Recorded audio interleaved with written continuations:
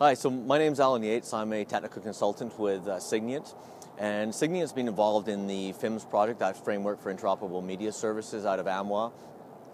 We've been involved in there since pretty much the start, originally with the FIMS 1.0 and now with the FIMS 1.1 standard, and providing both the SOAP interfaces as well as the REST-based interfaces.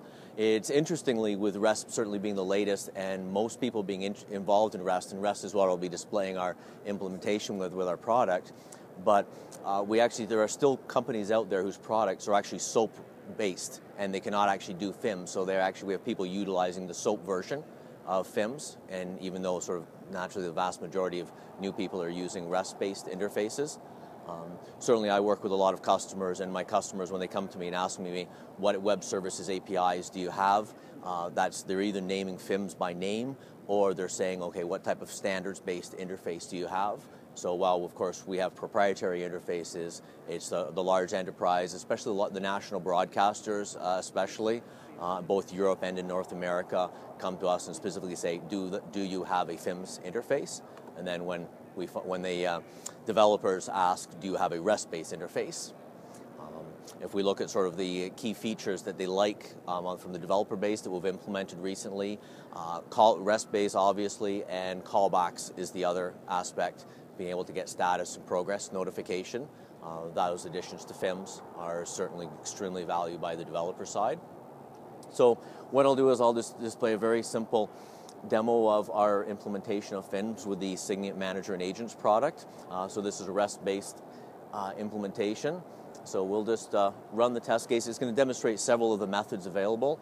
Signiant doing accelerated managed transport. Naturally, we implement the transfer service for FIMS. So what we're doing here, we've actually gone and created a job using FIMS. So we'll just go check the Signiant Manager here, and we'll see FIMS job is being created. It was created with a priority of low, so it's being queued in Signiant's queuing system based on some resource management controls. So it's sitting queued 3 out of 3, so at the end of the queue. So what we'll do is let this go down here. We're going to now go and change the priority to high, so again another one of the FIMS methods. And if we actually look here, we'll see the callbacks coming, notification callbacks showing the change in status of the job coming in automatically. And if we see now here, we're now priority high, and of course Signiant's moved it to the top of the queue, so it's going to be the next job to run. And go back here, and we're now going to go and cancel the job, which never so fun, but sometimes it has to be done. So again, you'll see all these callbacks coming back, JSON standard there, well utilized, and now we see the job is being canceled. And that's sort of Signiant's implementation of FIMS. We like it. It's an easy standard to implement too. We're continuing as any more additional increments to the standard gets released. We're going to keep up with it because it's what our customers are asking us for.